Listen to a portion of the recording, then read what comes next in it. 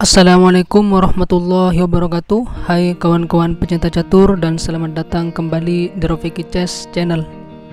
Pada video kali ini saya ingin mengulas partai catur yang sangat menarik dan sangat sengit yang dimainkan oleh Rashid Neztmetdinov menghadapi Nikolai Kosolapov.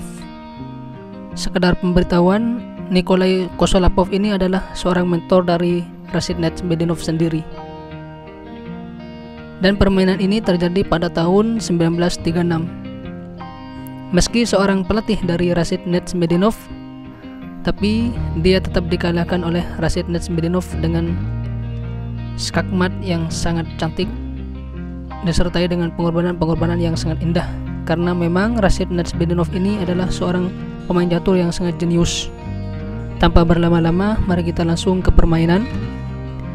Nikolai Kosolapov sebagai putih melangkah pion E4, dijawab pion E5, kuda ke F3, kuda ke C6, dan kuda ke C3, kemudian kuda ke F6, pambukan 4 kuda, pion D3, dan pion D5 menciptakan ketegangan di center.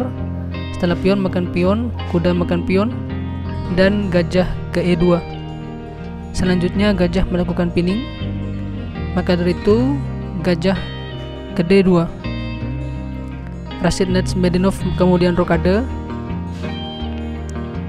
dan gajah diadu.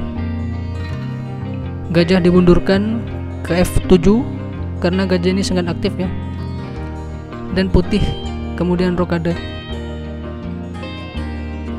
Pion ke F5 menyerang kuda dan memaksakan kuda ke G3, dan pion G5 sangat agresif untuk menyerang pertahanan raja dengan badai pion. Kuda dimundurkan ke E1 agar tidak jadi tempo pion ke G4 menyerang kuda.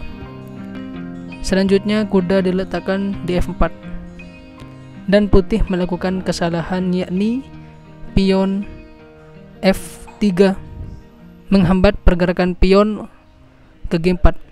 Tapi ini tetap kesalahan karena langkah terbaik tadi seharusnya gajah makan kuda ya, yang sangat aktif. Ini mengizinkan gajah melakukan skak dan memaksakan raja ke H1. Selanjutnya manuver cliff benteng ke F6 untuk ke depan menyerang raja di file H. Selanjutnya pion ke C3 dan gajah ke E6. Kalau kita perhatikan di sini putih akan bertahan totalnya. Kuda bermanuver ke C2 untuk ke depan mengadu gajah gelap yang sangat aktif.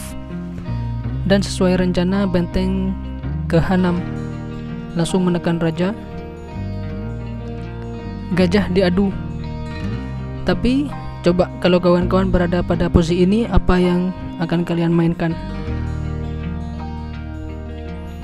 Rashid Neztmetdinov mengorbankan gajah melangkah pion ke G4.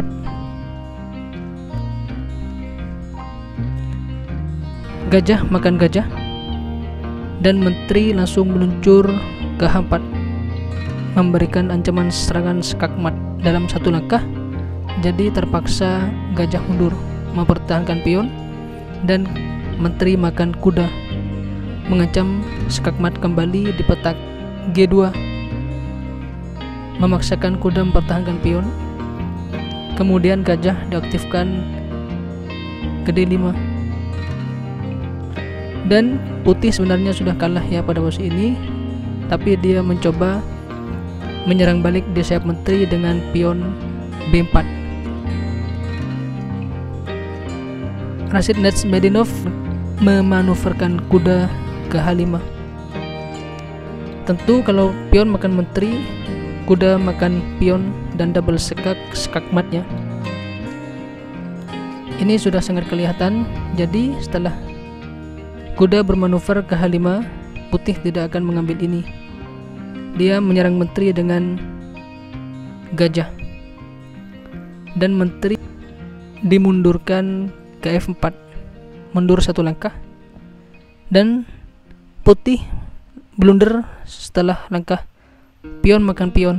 Ini adalah langkah blunder, dan saya memberikan kepada teman-teman untuk menebak langkah dari Rashid Neztmetdinov yang sangat superpower. Menteri makan pion, skak, dan memaksakan raja makan menteri. Selanjutnya, coba tebak kembali langkah dari Rashid Nezmetdinov. Dia mengorbankan kuda, melakukan open skak dengan benteng. Dan tentu kalau raja mundur, skakmat dengan benteng ya, DH1, maka memaksakan raja makan kuda dan diakhiri dengan pion F4 skak mat. Sungguh permainan yang sangat luar biasa, taktikal dari seorang Rashid Nezmetdinov yang terkenal dengan permainan yang sangat agresif. Semoga bermanfaat. Terima kasih.